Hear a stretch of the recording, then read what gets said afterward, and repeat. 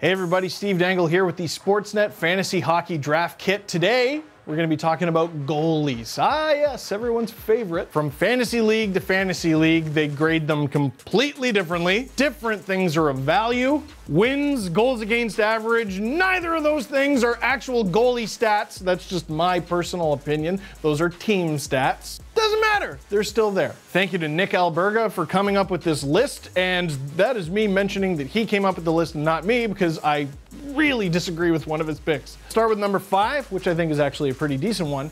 Braden Holtby of the Washington Capitals. So he had a .911 save percentage last season, which isn't great, but he had 32 wins, and wins are usually in there when it comes to fantasy hockey, in 58 starts. That's key. Not games he was just thrown into, 58 starts. Now the Washington Capitals have a young backup named Phoenix Copley from North Pole, Alaska, which is my favorite piece of hockey trivia at the moment. And that's great for him and everything, but it means that Braden Holtby is going to play a lot of games, which is what you look for in a fantasy hockey goalie. Well, that and the fact that he's on a good team. Braden Holtby had a golden age about 3 seasons ago when he had 3 consecutive seasons of a save percentage over .920. His .911 last season wasn't very good, but it was better than the .907 he had the year before. So you might not win that category, but if you need a goalie who's gonna be in a lot of games for you and probably pick up a lot of wins,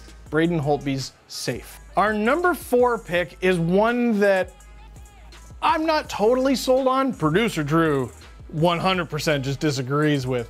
Connor Hellebuyck of the Winnipeg Jets. So last season, Connor Hellebuyck started in 62 games. All but 20 of the games that the Jets played were Connor Hellebuyck starts. And out of those starts, he picked up 34 wins. To me, that's super appealing. It was a .913 save percentage, which is pretty meh, just like Braden Holtby's last year, and it's down from his Vezina-nominated season just the year before. Here's what gives producer Drew pause, and he's not wrong. The Winnipeg Jets lost Tyler Myers and Jacob Trouba. Now, regardless of what you think of those 2 players, you're losing 2 guys on your right side. And right now, at the time I'm making this video anyway, there's a lot of flux when it comes to the Winnipeg Jets because Patrick Laine, Kyle Connor, neither of those guys is signed. I don't know how badly that affects the Jets defense, but it affects the team as a whole. And this is the key. Like I said, wins, goals against average, those are team stats that are attributed to goalies. That's a big factor when it comes to fantasy hockey. And last season, Connor Hellebuyck had a 2.9 goals against average, which was the worst of his career so far. You never know, could go good, could re-achieve Vezina nominee status, and the Jets could make producer Drew look like a silly goose. But keep this in mind, he faced the most shots in the NHL last season, and that was before the Jets lost 2 guys. Never know, maybe Sami Niku and Neil Pionk are the answer. But once again, if you want a goalie who's gonna get into a lot of games, which I think is important in fantasy hockey, Connor Hellebuyck's your guy. Number 3, and once again, I don't come up with the list, that was Nick Alberga. Frederik Andersen of the Toronto Maple Leafs. It is a popular topic in Leafs land and has been for a couple seasons now. I don't see much reason for it to change this upcoming season. Frederik Andersen starts too many games, which for you, playing fantasy hockey, is a good thing. Frederik Andersen, who did experience some injuries last season, started in 60 games and faced the 2nd most amount of shots in the entire National Hockey League. Frederik Andersen was a .917 save percentage last season, .918 the year before that, .918 the year before that, basically unchanged during his Leaf tenure. Very consistent. But again, overuse is a bit of a concern.